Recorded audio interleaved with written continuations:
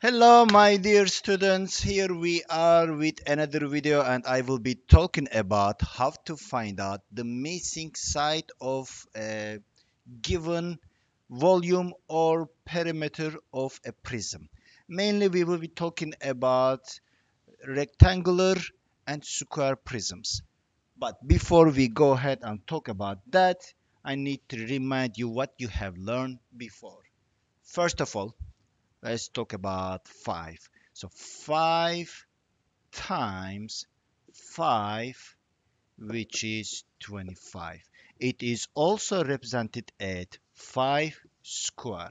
While 5 square, while power of 2, because 5 stays the way it is, 5. And how many 5s are there?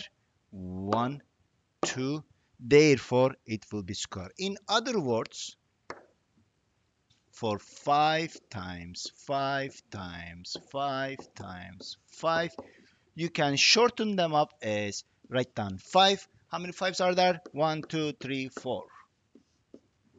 Power of 4. So remember that. Also, let me clarify that uh, 5 times 5 times 5, excuse me, you can only just do the first two multiplication, which is 5 power of 2 and then times 5. You can combine them together. If you see this, 5 power of 2 times 5, or let's change the color, 7 power of 3 times 7. You can shorten them up as 5. So there is just two two fives are there, and now this is standing next to it. It's gonna add another one. We'll make it 5 power of 3. So you are just going to add one more 7 in the multiplication here. So you're gonna end up with 7 power of not 3, one more 4. So remember that. And lastly, let me talk about this. 5 times 5 times 5, which is 5 power of 3, which is, use your calculator if you like, 125. And my question is, if you don't know the number 5 here, let's consider that as an x. X power of 3 equals 125. How do you figure out what the x is? Right now, we all know x here is 5, but if we didn't know, how do we calculate x is supposed to be 5? So let me remind you that you need to take not the square root, you need to take the cube root of both sides, cube root of both sides, and this will cancel out, so you will only have x here. X will be equal to cube root of 125, not the square root, which is different. Square root is just that. If there is no number here, it's just a square root. But if there is a number here, such as this, or even different than that, then you are calculating a different root number. So how do you do that? Using your calculator. I have a picture somewhere here. Using your calculator, this is, I know the picture is not that great, but this is the calculator you are using in my class. This is the square button. Let's change the color here. This is the square button, and right next to it you have the cube button. Now to calculate the square root, what we used to do is the second function and the square button. That will give you the square root. And for the cube root, you're going to do exactly the same. Press on the second function button, and then press on the uh, cube button here. So that will give you cube root. So cube root of any number. So now, using my online calculator, Let me show it to you. And here you go. You see this? That's my cube root button. So I press on that and I'm gonna write down the number, which is 125. So I'm gonna press on equal sign here. I know I'm gonna get 5 here. See what I have here? It means I'm about to calculate the cube root of 125. So equals, you see, it's gonna be 5. So let's now go back to our real topic. Excuse me. All right, over here, this is a cubic and all sides are the same. There are three dimensions here, right? So this is x, this is also x, that is also x. They are all called x. And we need to calculate what the x is, and volume is given to us. What is given to us? Volume is given to us. Go ahead and write down the volume formula first. And volume formula, all right, that's not it. Volume formula is here. So Prism volume formula, V equals capital BH. Let's go and copy that first. V equals capital BH. So what I know about this formula, now volume is given to us. So let's go ahead and write that down. 343 equals, capital B means the base area. Let's calculate that here. Base area equals, on the base we have the square. So square area formula, you can go ahead and look at your formula handout, but it is L square. Let's continue. L means one of the sides. Let's look at the question. What is one of the sides? All of them are the same, and that is, there is no number here. That's just x. So I'm gonna place x instead of L here. So let's write down x. Don't forget the square. That's all you can do. You can't go further than that. Base area is x square. So let's go ahead and replace that information into the formula here as the B, the base area. So let's write that down. X square times. Now I'm going to multiply that with the height. What is the height? That's also an x. So I'm going to write down x here. And remember what we just spoke about. This is x square. X square is supposed to be multiplied by another x. One more x. That means on the right, I'm going to have x cube. And now, if I want to find out what the x is from this equation, I need to calculate the, not square, the cube root from both sides. I need to calculate the cube root. This will cancel that out. Now I will be able to tell you what the x is once I calculate the cube root of 343. Let's go ahead and cube root. Let's clear this first. Cube root button is here for me, and I'm gonna write down 343 equals, that will give me 7, which means x is 7. You don't believe me? You think I am lying here? X is 7, but don't forget the unit, which is meter. Let's go ahead and write that down. And now you know what the x is. Now you go ahead and calculate what the surface area is for this, because right now you know the dimensions. This is 7, that is 7, that is also 7. You can go ahead and calculate the surface area. Now let's do another example in which this time not volume but the surface area is given to us.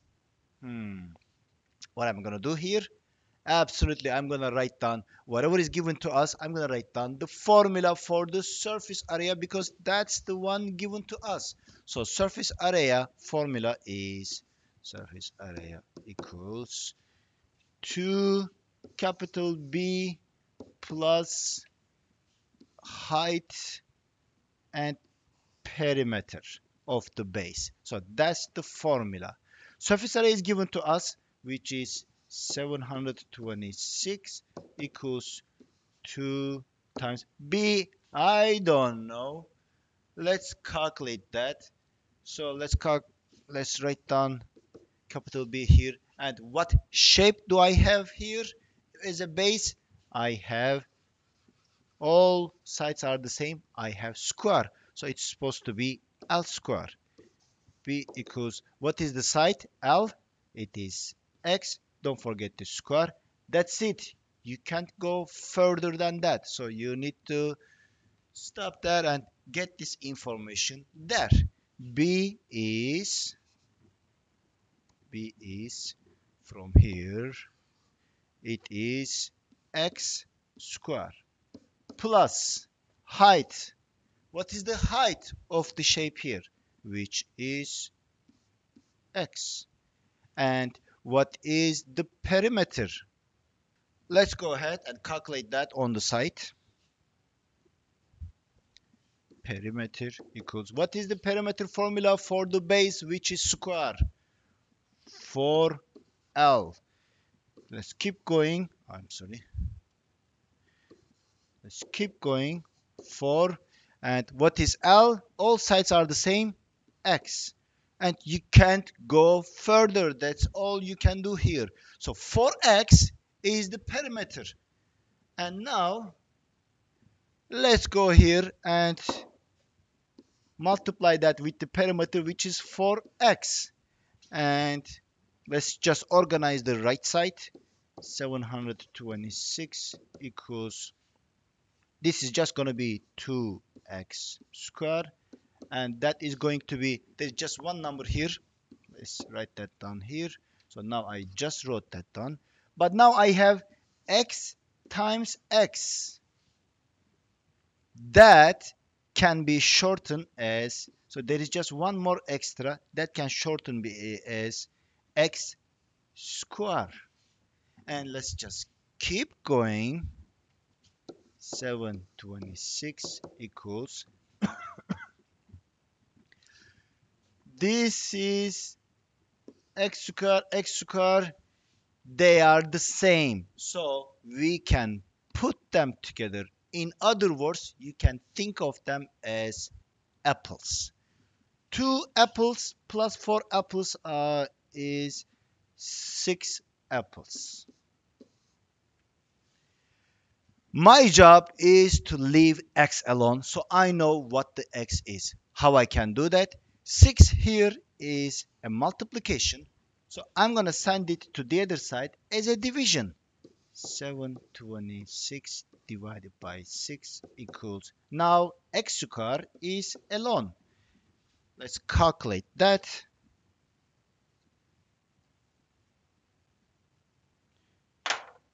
My calculator. 726 divided by 6. What do we get? 121. So let's go ahead and write that down. 121 equals x squared. I want to know what the x is, but remember, this is not x cubed. This is just x squared. All you need to do here is get the square root from the both sides, not the cube root, square root in this case. So now x is alone. Let's see what is the square root of 121. Click that. Now square root button here is this. I'm gonna press on that and write down 121. So whatever number I get, that will be the x, which is 11. Okay, 11. Let's not forget the unit. What is the unit? Centimeter. Voila. I am not done yet. I am not done yet. What I'm gonna talk more about is this time. By the way, we just find out what the x is. So you need to calculate the surface area. You know how to do it. Just go ahead and replace the numbers. And you know this is a cube. So all sides, this is 11, that is 11, that is also 11. So go ahead and calculate. So you know that. And now my next example is about rectangular prism. A rectangular prism. So volume is given to us. How do we calculate the side that's not given to us yet? So let's go ahead and make an example about that. So what is given to us? Volume. I'm gonna write down the volume formula. And all the prisms volume formula are the same. Volume equals capital B H. So volume is given to us. Write down 130 equals B. By the way, look at the shape and let me take this here. So it is standing in front of you like that. I don't like it, so I'm gonna change it like this so I can figure out the numbers better. And I'm gonna keep it this way. So if I'm about to keep it this way, so that means I know this is the x, the longest side is the x. Over here, the in the base, this side is 5, and the height for the figure, the height for the figure is 2 meters. So remember, 2, 5, and x. This is the side they want us to find. All right, let's go ahead and do that. Base area. What shape do I have as a base? That's the rectangle. So I'm gonna write down the rectangle. Let's calculate the base area here. I'm gonna write down the rectangle area formula, which is small b h, and that is small b here is that, which is 5 times h is the side we don't know, which is x. You can't go further. 5x, that's how far you can go. That's why whenever I see the b, now I'm gonna write down 5x. And for the height, remember this is not the height for the base, it's the height for the figure here, which is 2. So 130 equals, I'm going to combine the two numbers here together. 5 times 2, which is 10. And x is standing right there.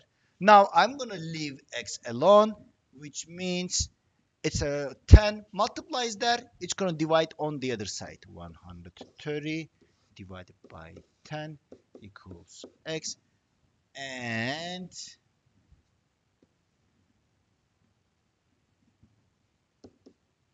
x equals, what is 130 divided by 10?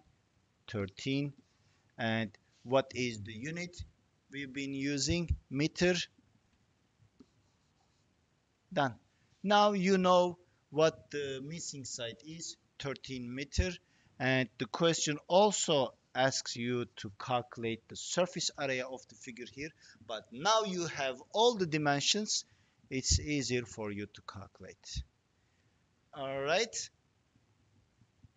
let's practice.